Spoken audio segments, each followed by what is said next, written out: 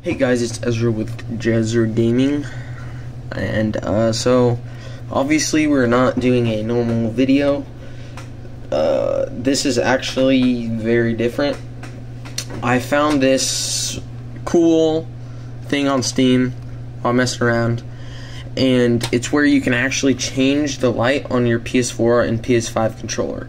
So the light bar right there, you can change. So just go ahead and load up Steam.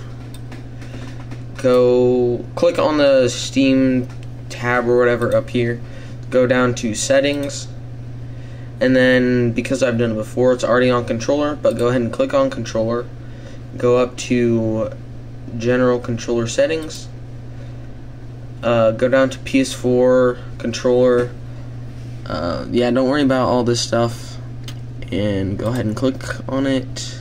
Click on preferences, and you'll see there's a light bar, or like not a light bar, sorry, a light thingy, and you can adjust it. I will actually show you.